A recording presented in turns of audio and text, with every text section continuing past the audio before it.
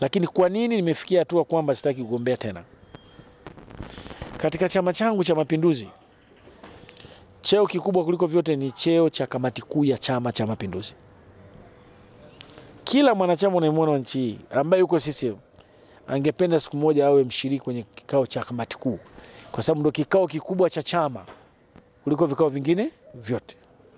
Mimi nimefika, na baada ya kufika sikuona sababu tena ya kwenda kugombea kitu kingine chini, kwa sababu kwa umri wa chama chetu na thamani ya chama chetu utakuwa unaenda kwenye demotion. Pengine ni historia gani ambayo unadhani umeiacha pengine itasababisha hata jamii ikukumbuke katika utumishi wako kama mwanasiasa lakini kama mbunge? Mwaka 2015 wakati uko kwenye siasa, kupitia ndani ya kamati kuu na halmashauri ya taifa, mimi niteuliwa kuwa campaign manager wa rais aliyeko madarakani, Mheshimiwa John Pombe Magufuli. Hiyo ni faraja kubwa.